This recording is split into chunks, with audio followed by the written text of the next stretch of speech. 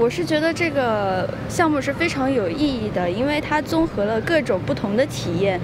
比如说我们有一些讲座，而且几乎是在 VCU 可以听到许多的讲座，从美国的历史文化到经济以及全球化的一些内容，我觉得非常有趣。在学习的同时呢，我们还可以在里士满这个城市，包括华盛顿 DC 和纽约来参观旅行，感受这里的人文气息和各种不同的文化氛围。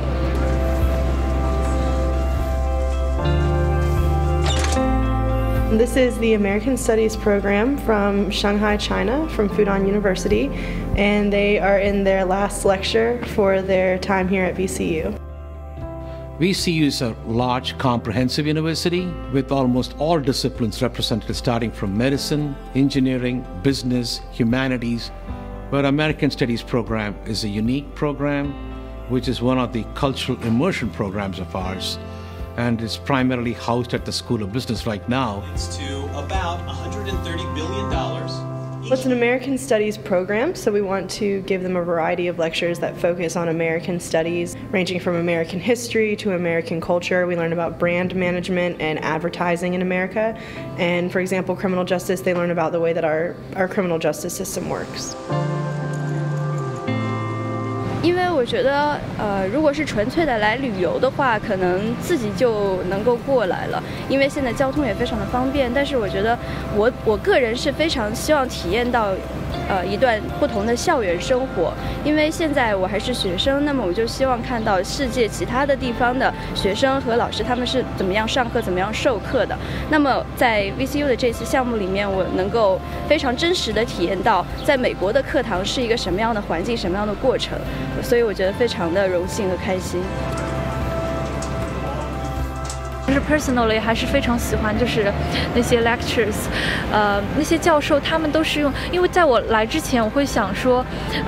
他的 lectures 会不会有一点跟不上啊什么，但是完全这些是多余的那个担忧，因为他是非常深入浅出的，然后他会就是考虑到你，然后他会说，如果你觉得快的话，我可以放慢语速，然后有什么问题的话可以尽管问，然后就是非常的注意跟我们的互动，然后确保我们就基本上都能听明白，语言也很生动，所以而且涉及的面也非常广。The most important aspect for us in selecting the lectures is that the students come away with a better understanding of American society and American culture.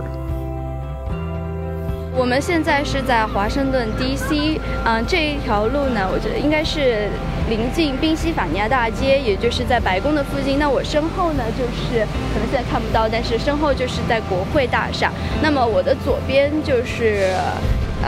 航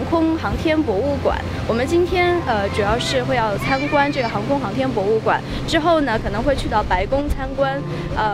再接着往前面走的话，就会到林肯纪念堂。所以这一段路是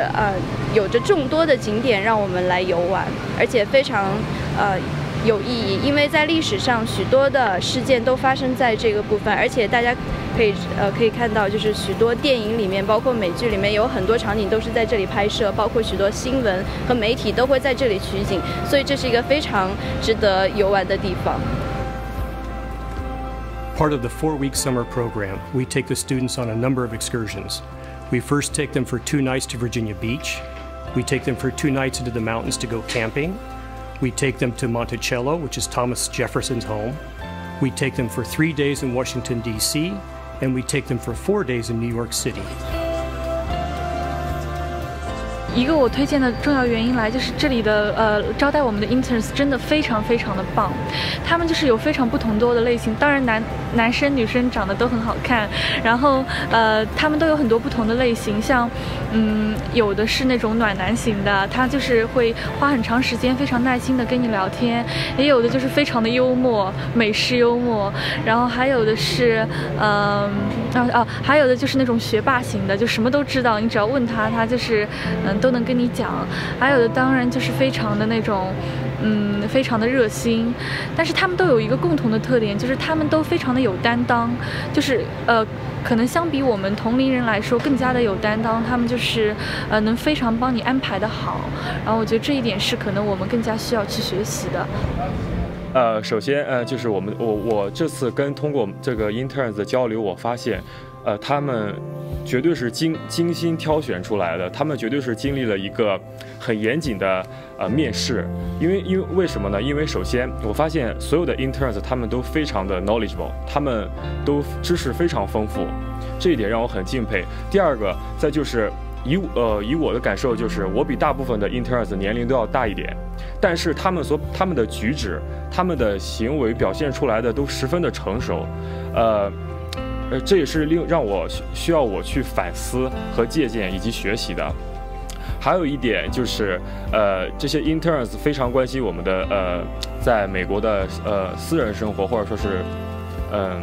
平时的日常生活，因为他们很关心我们在这吃的东西怎么样啊，然后生活起居怎么样啊，这一点让我们感到非常的欣慰。反正我跟这些 interns 都成了很好的朋友。The guys made my summer. It's very important for people to get out of their comfort zone. If you cannot get out of your comfort zone and go to some other country, you never understand their language, how they feel, how they see it. Both the Chinese students and the American students, it broadens their scope, it broadens how they view the world, it broadens how they view different places in the world. And that's the primary objective of all of this, so that we can have a good understanding of both countries, not only to promote commerce, but also to promote peace. 就我个人而言是非常享受这种冲击的，因为它改变了我的一些价值观，这对我的个人研究还有生活态度都产生一些很多的积极的影响。